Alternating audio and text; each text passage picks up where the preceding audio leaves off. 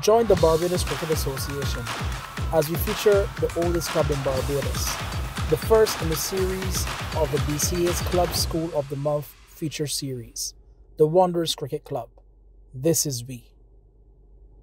So we're here at the famous Barbadian Wanderers Cricket Club speaking to Richard Prof Edwards, and with me is Prem Prasad, president of the Brampton Etobicoke Cricket League, and I'm Tony McQuat out of Canada with the Wickets and We Wickets magazines. My association with Wanderers Cricket Club goes back to 1953. When I joined the club, Wanderers had their ground in what was called the Bayland, and they moved to this area and started playing. I think it was 1954 was the first, no, 53 was the first year they played here. And I lived 200 yards from here. So I used to come down every morning, watch the groundsman prepare. They let me hold a rope to pull the roller, and became interested in the cricket. So I was a part of the Wanderers thing from early. And from your first division career here at Wanderers, you graduated, of course, to the Barbados national team and then subsequently to the West Indies team. Yeah, I went into trials.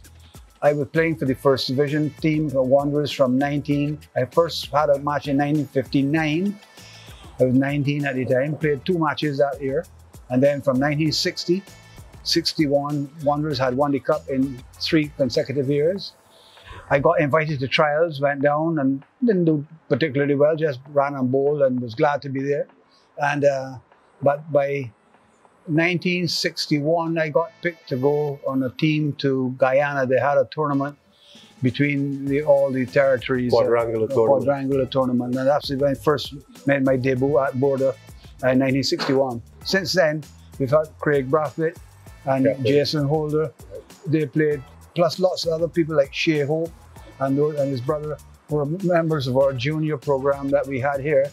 But we had so many, so we couldn't play everybody. So they went to other clubs, but that was good, but because it was a sort of initiation or learning process here. So Wanderers had made a big contribution, I would say, into helping the development of a lot of cricketers and who went on to play for West Indies.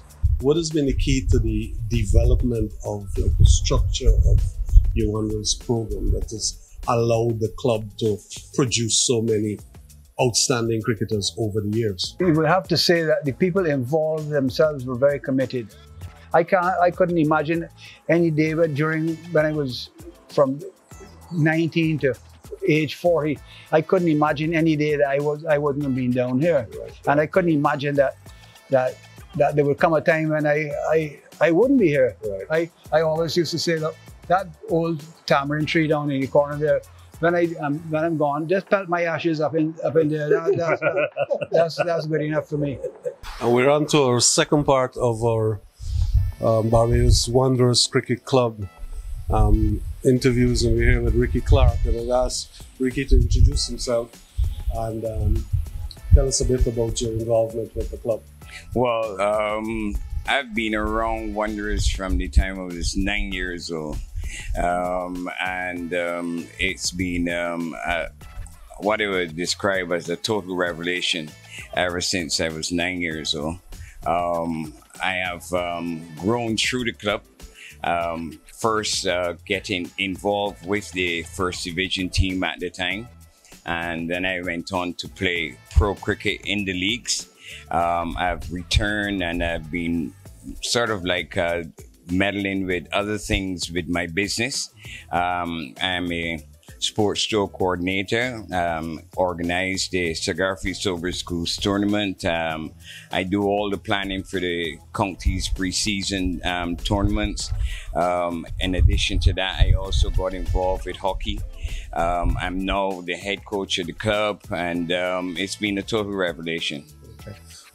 Tell us a bit about the structure of the club now in terms of its teams, which divisions you guys are playing in, and We have here three teams, at the club.